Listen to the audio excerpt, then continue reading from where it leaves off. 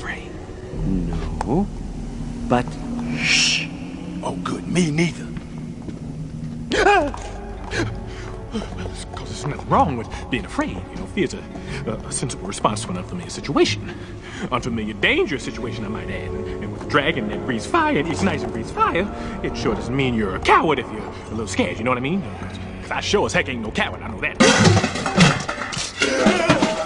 Donkey, 2 things, okay?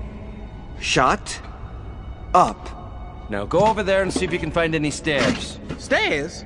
I thought we was looking for the princess. The princess will be up the stairs in the highest room in the tallest tower. What makes you think she'll be there? I read it in a book once. Well, cool. You handle the dragon, I'll handle the stairs. Oh, I'll find those stairs. I'll whip they butt, too. That's right. Those stairs won't know which way they're going.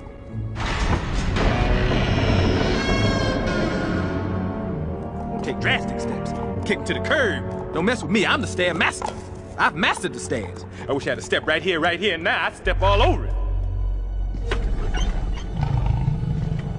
Well, at least we know where the princess is. But where's the... Dragon!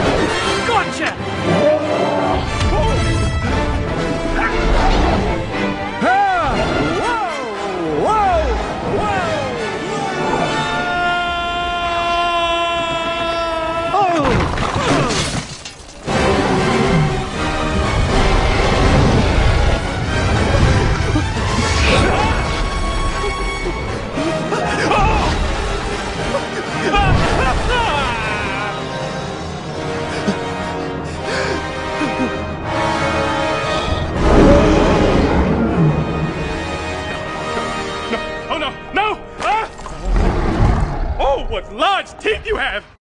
I mean white sparkling teeth. I know you probably hear this all the time from your food, but you must bleach or something, because that is one dazzling smile you got there. And do I detect a hint of minty freshness?